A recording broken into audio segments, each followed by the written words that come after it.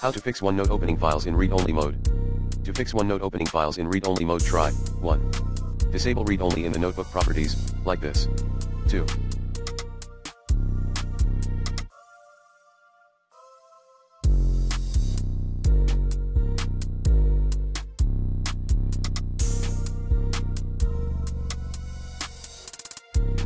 Share an editable file, change the profile of the sharing link.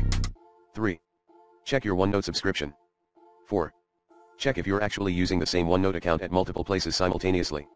If so, log out your OneNote account on those devices. 5. Repair and update OneNote. 6. Clear OneNote's cache.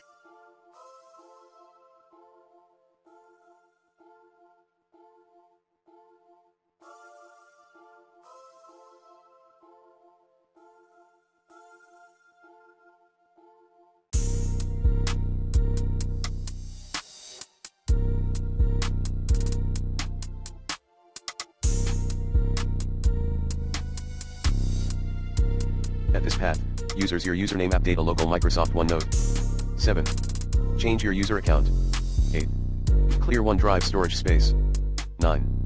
Update or downgrade Windows.